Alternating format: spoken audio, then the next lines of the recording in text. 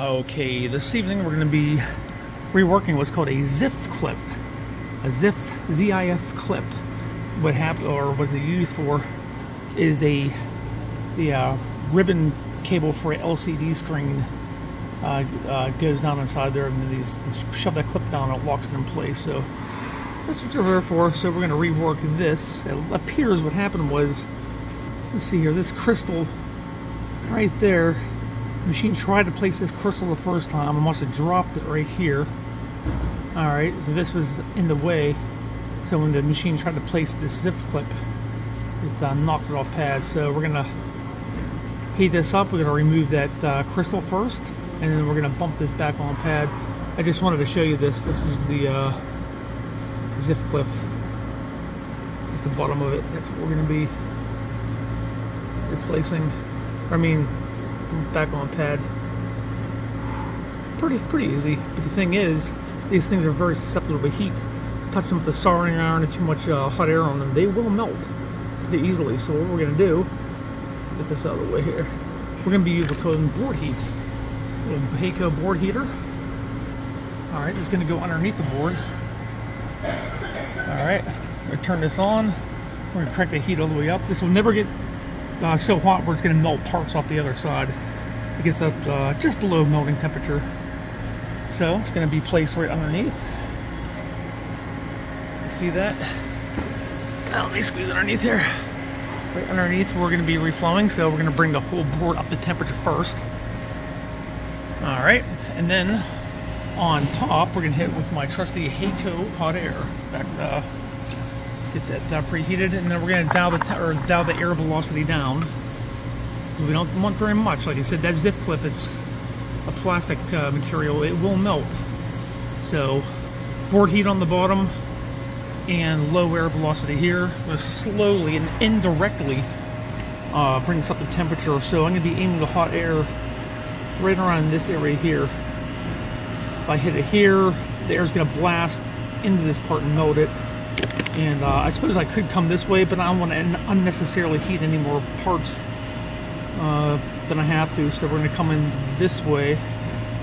We're going to concentrate on this area of copper. There's all copper underneath there, so that heat's going to slowly transfer over, wick up. It's going to melt these, reflow these pads, and we'll get that crystal out of there. Alright, so once again, I'm going to hit this with using my trusty tacky flux. Alright, in fact, right now, I can get this preheated. Alright, that board is right dead center, right where I want it. Over here. We do have bigger board heaters. This small little guy, I can get it exactly where I want it. Right underneath that part. Alright, while that's preheating the board up to temperature, I'm going to try to get this camera and put it in place. This is going to be really awkward here. Alright, give me a minute and I'll be back after it's preheated. Alright, let's get this tacky flux on here. I don't want too much to get down inside the ZIF clip connectors. If I do, I got the flux off and I'll clean the living crap out of it. As I said, I don't mind using too much flux. That's what they make flux removal for. This one here. Right. Okay, here we go. Like I said, once again, this is going to be very indirect heat.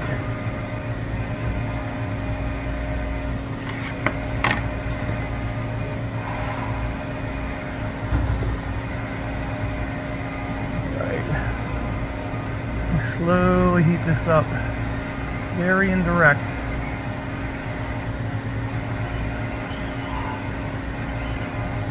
Patience is the key here.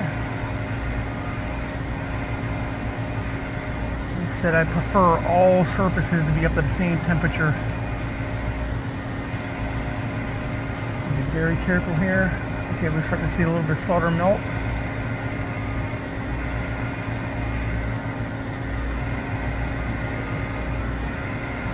Get the crystals out of the way. Let me get rid of that.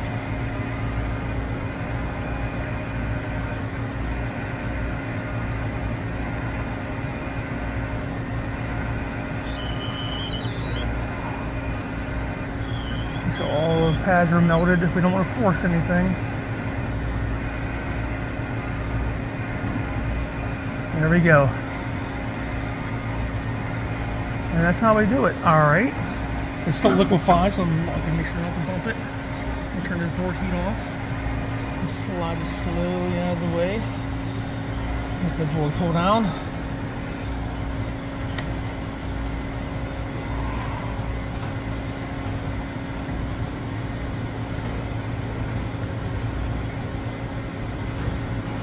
Alright.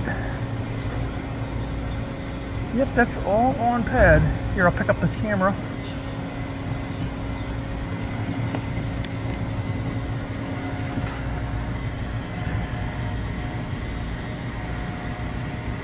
There we go. Alright, I'm going to let this cool down a little bit, then we're going to clean it very thoroughly. Give me a second, I'll be back after this cools down. Alright, it's decently cooled down. Decently. Alright, I'm going to need to hit his flux off first.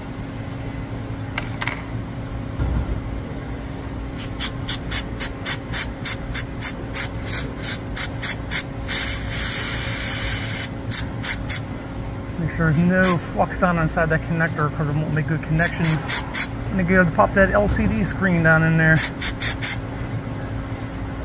Sorry guys, I'm very particular with my work here. I know I hate when I get something, a product, you get it, you open up the box, try to power it on, it doesn't work, and I can't stand that. So that's not going to happen with this. Under my watch, anything that leaves my hands is going to be as best as it's going to be. Okay, very clean. I just want to make sure I flush everything off. That's going to get my 99% alcohol.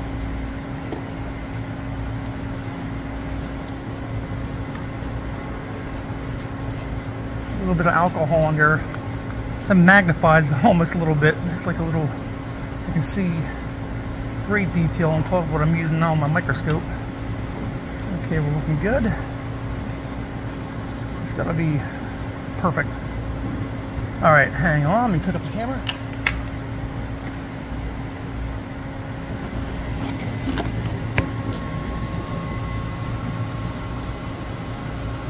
That's the way we do it. One zip clip. Reworked. Alright. This has been another KP68 at work. Reworking a plastic part with indirect heat. Alright, catch you later. Click.